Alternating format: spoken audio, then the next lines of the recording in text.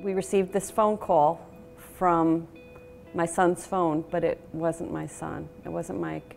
It was a nurse who actually called us from the scene and advised us that Mike had been in a motorcycle accident.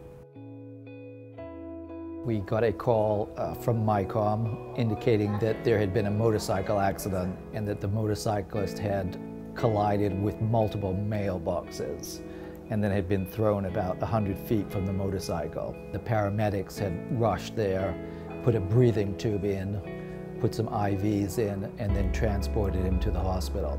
His CT showed a severe head injury. He had some multiple areas of bleeding in the brain, as well as some subarachnoid hemorrhage, as well as a cervical fracture.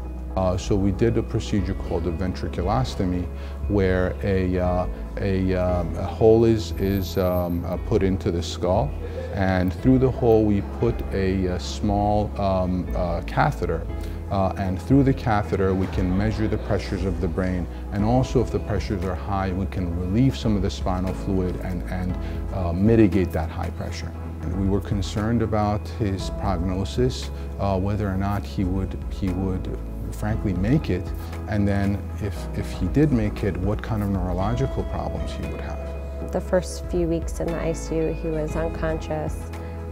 Due to his injuries we had to keep him pretty sedated. We weren't really able to have any interactions with him until a good 4 weeks in, when we were finally able to have him come out of that coma.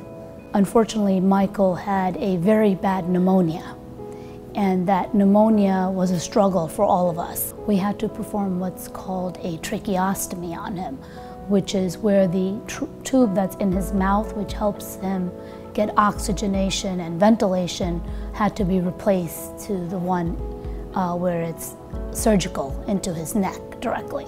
The following week, things were not getting any better. He required this special proning bed to see if he would make any difference.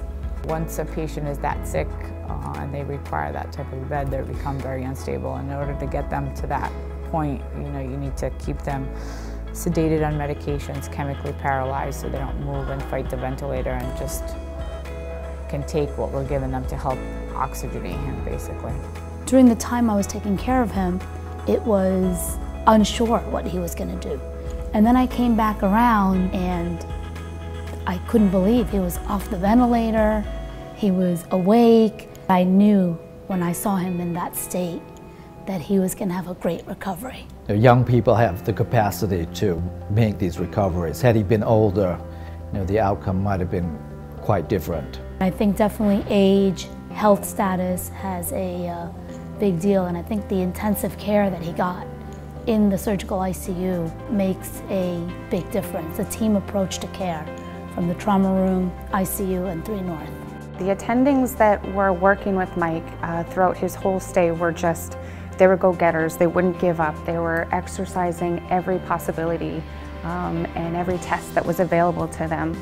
The nursing staff that I work with, and the physician assistants and the surgeons, absolutely everybody is such a solid team. Everyone knows the next step of their coworkers, and I think it makes a really big difference. Every time there were blood gases taken, I wanted to know what those numbers were, and I charted everything. She would jot down notes, she would ask questions. She really added value to rounds, and she was an extraordinary and a full member of the team.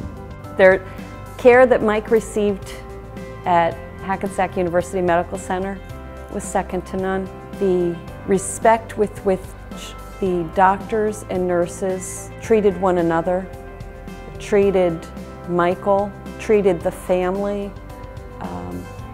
the friends, was unsurpassed.